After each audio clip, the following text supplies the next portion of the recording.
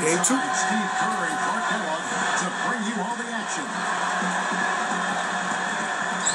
Now, the opening lineup for the New Orleans Hornets, presented by State Farm. Ariza is the 3 with Weston Okafor. Early shots, baby. Chris Paul. Gotta get them releases early. And for the Lakers, I don't know who shoots like what. Kobe man the backcourt. Artest and Powell in the forward slots, and it's Bynum at the 5. And so the New Orleans Hornets get the first points of the ball game. Shoots, and Kobe gets it to go. And one of the things I really respect about Kobe Bryant, guys, is the fact that he continues to get better and refines his game. He's got a lot better down on the block, a lot like Michael Jordan did later on in his career. Earlier, spoke with head coach Mike Brown. And what'd you find out, Coach? Oh, clean.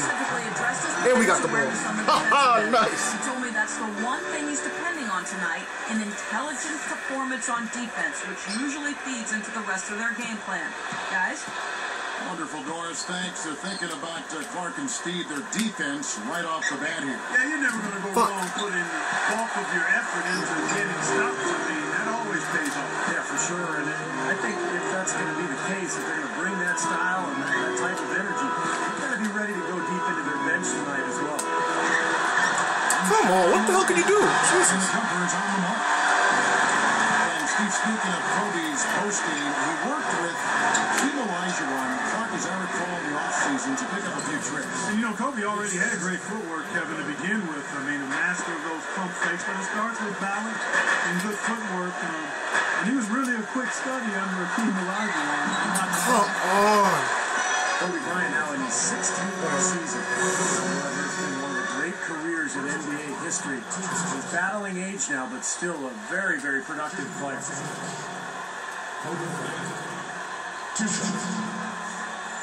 the first one at the line is good. And the Lakers with some changes. Matt Barnes is checked in for our test. And Steve Blake is subbed in for Derek Fisher. And New Orleans also making a switch. Green's checked in. Both shots good from the stripe.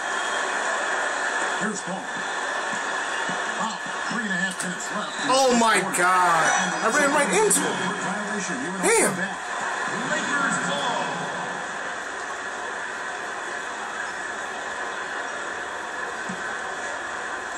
Here's Blake. Got a piece of it. And taken away by Paul. Thank you. Call a fucking foul. I held that shit long as hell. That's what he does. Attack the heart of the defense and get straight to the rim. Hey. And Steve, you know, for Kobe Bryant, as you said, battling age, he'll be he's 33 right now going into this season. Wear and tear, a part of the game. He's played so many minutes. Preseason, regular season, all those playoffs. Clark, he said his kneecap is almost bone on bone. He's got an arthritic right index finger on his shooting hand. It continues on. The guy's tough. That's not a charge? Are you kidding me? Of a long, successful career. And he takes pride in that, but he also recognizes the reality. Oh! Most of the time, you don't find out about those health issues. That's, again, a part of his desire to, once he gets between the lines, to focus 100% on the task at hand. And not wanting to make excuses. And with his talent and his resume, he never needs to. No, exactly.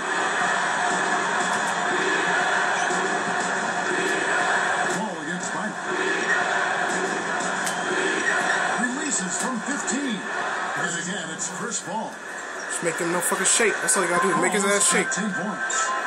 He has taken over this game, guys. I don't know what else you can say about it. Damn. 18 feet away. Get in front of him. Now Kobe. 8 points for It's a him. little deep. Blake for 3. Fuck. Back to Kobe. Here's a covering. And again. Fuck, Megan. And every shot, like, 10 points. take 5 shots to get that He shit. single-handedly bring his team back. What a fantastic quarter he's having. On a tough Western Conference, as the Hornets were able to hold their own. Fuck. They were able to carve out a winning record against Western opponents. And the Lakers with some changes. Odom comes in for Andrew Bynum. And it's Brown in for Kobe. The Hornets also changing it up. Carl Landry's checked in for Okafor. And it's Bellinelli in for Trevor Ariza.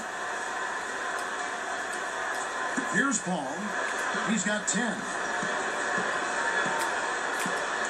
Outside, Green. Back to Paul. 6 to shoot. Come on, I don't get that. Shit is crazy, man. What a start it was for them with a brand new coach last year, undefeated in the first 8 games. How about 11-1 in the first 12? And they really were the big surprise early on. They eventually settled back down to earth, but that play in November was a big part of them getting back to the playoffs. From 17 feet out. Of course, oh shit. Bellinelli, no good. The Lakers turn. Blake with it.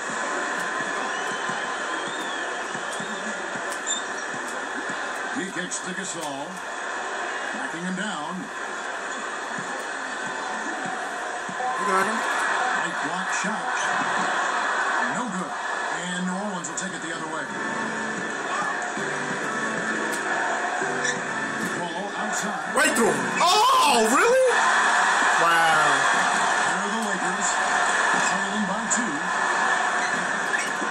Here's Gasol. Come on, man. Damn. A chance to make it 3. Nice work getting inside that time. I mean, that's the spot where his height advantage is really going to pay off for him, and he used it. Andrew Bynum's checked in for the Lakers. Fisher comes in for Steve Blake. And that drops, so they now lead by 1. There's 21 seconds left to play here in the first. Fisher against Paul.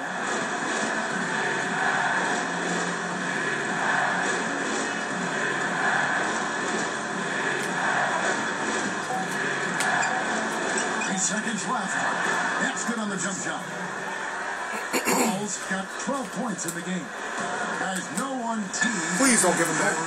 Give and take back and forth the whole way thus far. Yeah, 6 lead changes already, and there's just plenty of quarter play. Hornets ahead, leading by a point. I was impressed with their transition game, guys. They really got out and ran the lane. Yeah, they did. I mean, no better way to get easy buckets than through fast breaks. And we'll be back in just a moment.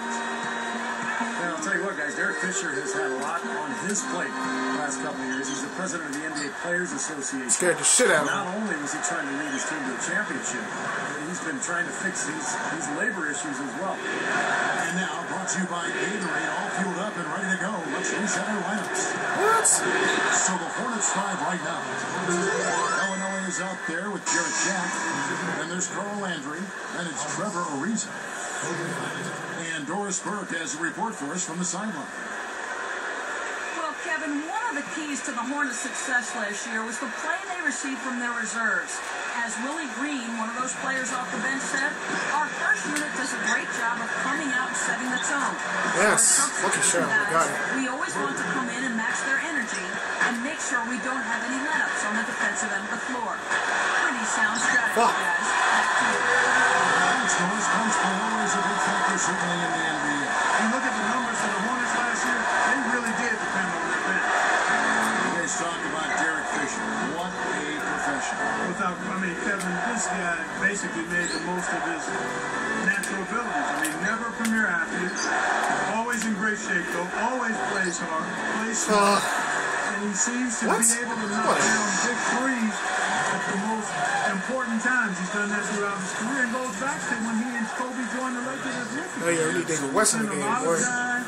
Riding the bus easy shots in the gym before and after practice, and he just worked and worked, and now he's got multiple rings. They both, he and Kobe both have won the 5 rings. Yeah, they really hooked at the hip, huh? That's right. He fell for that shit? Come on!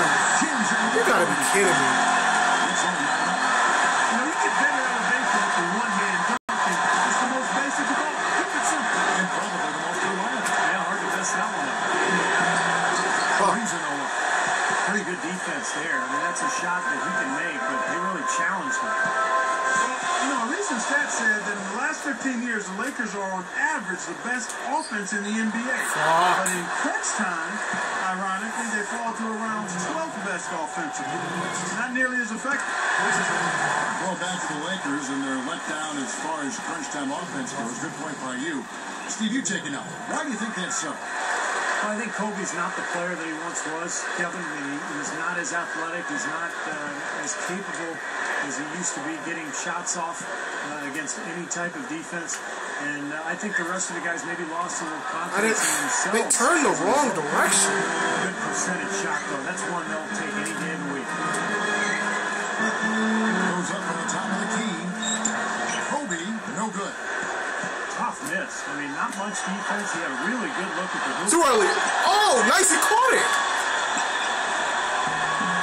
Thank you. 2 points on the layup. At least they didn't just give up when they saw they couldn't reach it. He caught it and brought it back down. That's What a perfect. tight start to the game this has been.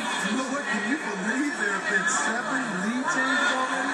Wow, it is. We're still in the first half. I mean, the way this thing is going, this could turn into a wild one. Some changes for the Lakers. Theo Ratner, he's just checked in for Bynum, and it's Odom in for Pau Gasol. The Hornets also changing it up.